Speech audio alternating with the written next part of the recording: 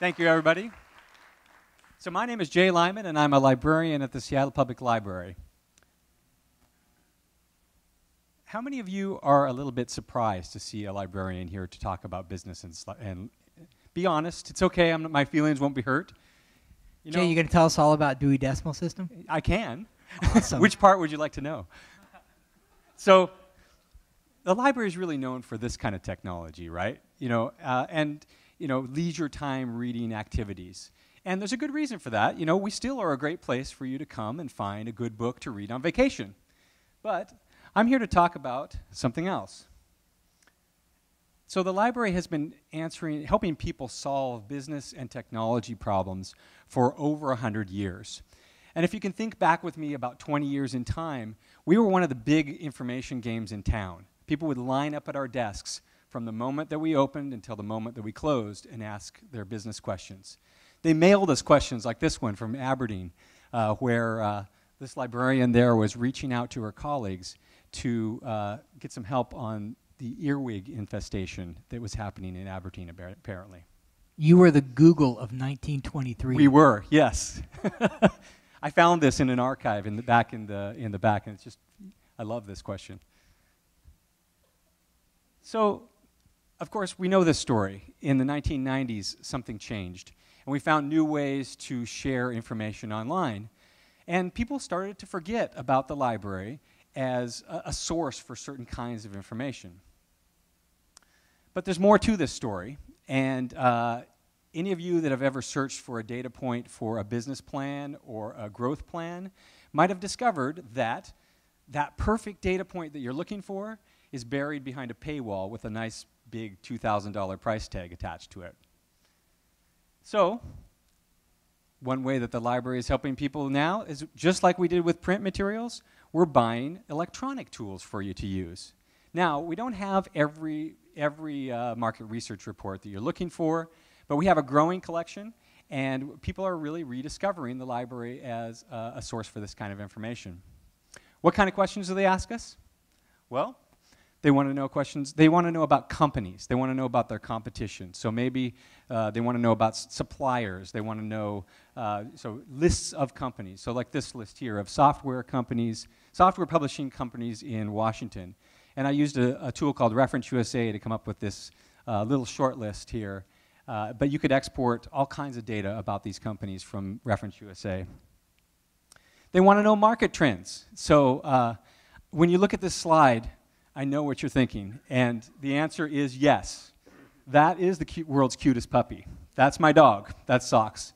So, yeah, isn't she cute? So, also, we spent $350 million on costumes for our pets last year, guys. I mean, I wish I could stand here and say that I had no part in that, but there's this.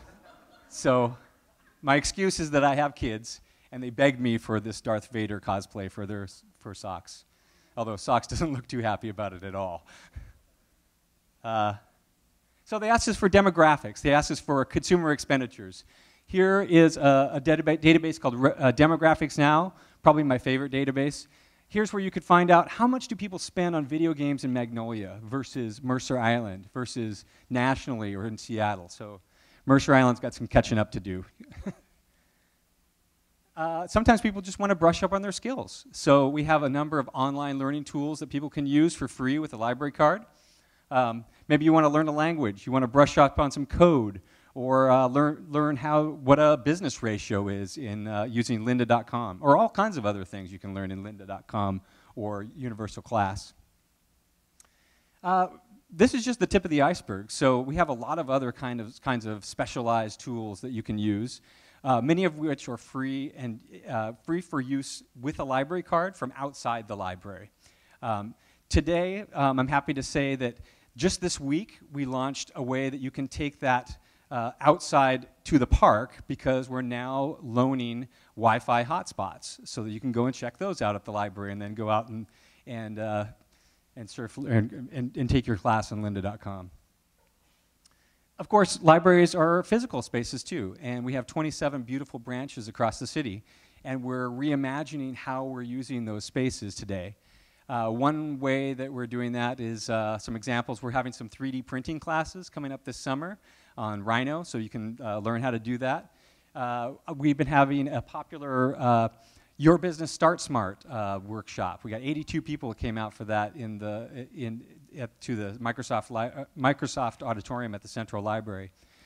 This is a picture from Startup Weekend EDU, which happened at the Central Library last November. So we're trying to reimagine how people are using our spaces and make the spaces fit how we want to use them. Boop, boop, boop, boop. Good. So this is the last slide here. If I can answer questions, this is how you get in touch with me and my staff at the Seattle Public Library. Look for that icon on our website. And questions are what we do. Do we have time for some questions? Yep. Anybody? Yes.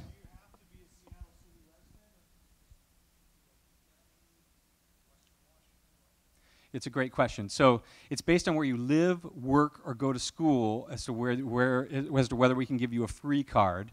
If you live in King County, we have a reciprocal agreement with the King County system so that you can get a Seattle Public Library card and vice versa. So the great value there is that the King County Library buys different tools than we do, and so you can use their tools if you have a card from both locations. We have agreements up and down kind of in the greater Seattle area, up to Snohomish area, that sort of thing. If you're in Eastern Washington, you can get a Seattle Public Library, but there's a charge. You can get a card, but there's a charge for that. Other questions? Yeah.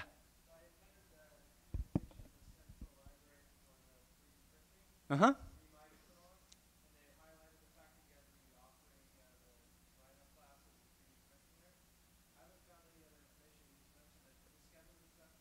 I think it has. It should be in our event calendar now on our website, spl.org. Sure. Other questions? All right. Questions are what we do. Come find us.